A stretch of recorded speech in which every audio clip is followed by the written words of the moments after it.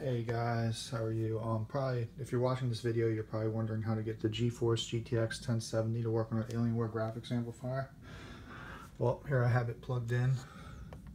Make sure you have all 8 pins in there. It's only going to use one of the cables. Just make sure you put all 8. The other one you're not going to use.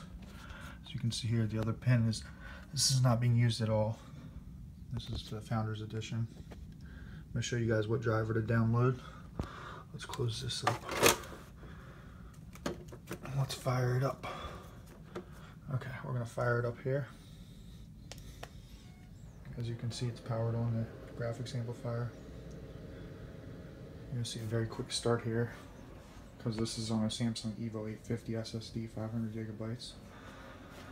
So it's going to start off extremely fast. I have it hooked up to the HDMI cables, as you can see. Hooked up to this secondary screen. Oh, there it goes, all fired up. Alright, let's log in. I'm going to put the camera down for a sec. Hold on one sec, guys. Put this down for 1 sec.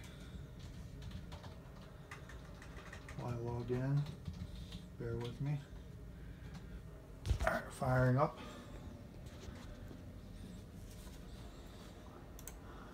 Show you guys that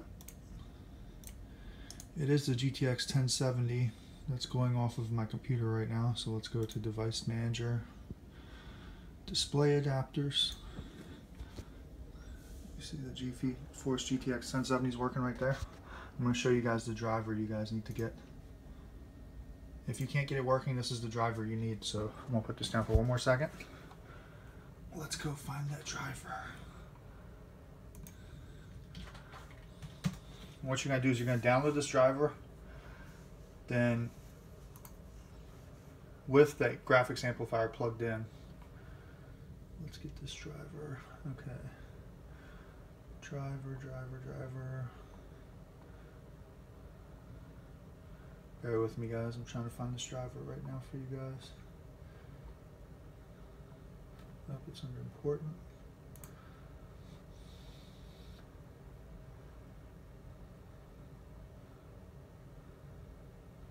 Folders, important.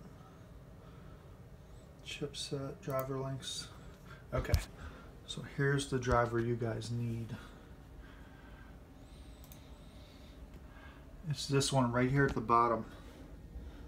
So if you copy that link right there, that'll get you the driver you need. You need both those drivers and then the graphics amplifier will work. Just make sure after you install the driver that you unplug and plug the HDMI cord back in. The best way to do it is on a secondary display, see if it's working. And yep, that's how you get the GTX 1070 to work on the graphics amplifier.